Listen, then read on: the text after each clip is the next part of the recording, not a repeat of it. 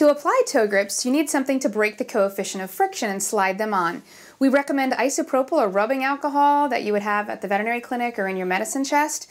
Just take some, put it in a container, and immerse 16 toe grips, one for each of the weight-bearing nails. We do not use toe grips on dew claws.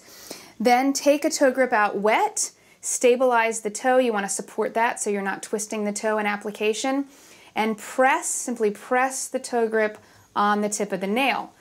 From there, you're going to use fingertips and fingernails and just work the toe grip up into place. It's very important that the bottom create the grip zone where it's going to contact the ground and provide traction. If the toe grip is too high up on the nail shaft, it's just going to be a decoration.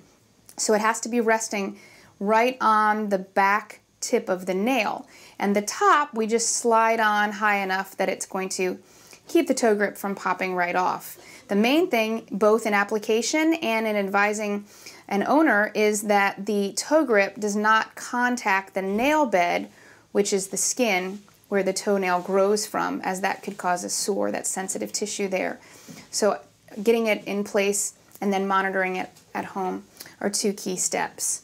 Again, I'm stabilizing the toe, I'm pressing the toe grip onto the tip of the nail, the wet toe grip, and then I'm using fingernails to just maneuver it up into place. In the bottom, it's creating the grip zone where it's going to contact the ground at the same time or slightly before the nail when the dog is gaiting, and then on the top it's just holding it on.